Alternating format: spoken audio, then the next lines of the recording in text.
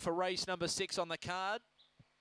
360 Baromi Rose, the favourite, drawn into racing. Baromi Rose got away moderately, but got plenty of room early. Outroom's going to find the front off the inside. Getting through now on the Bayou, makes ground, gets to second. Then Baromi Rose and far more users. Further back to Billy Naylor from Teddy's Issue, who's towards the end of the field with Morning Mocker and Sam Booker Talks coming around the turn. Look at on the Bayou. Opens right up on them. 6 lengths clear. It's all on the Bayou. Strides away to beat Baromi Rose. Third was at random. And then came Billy Naylor from Teddy's Issue. Sam Booker Talks towards the rear in company with far more users and Morning Mocker in a run of around 22 and 9.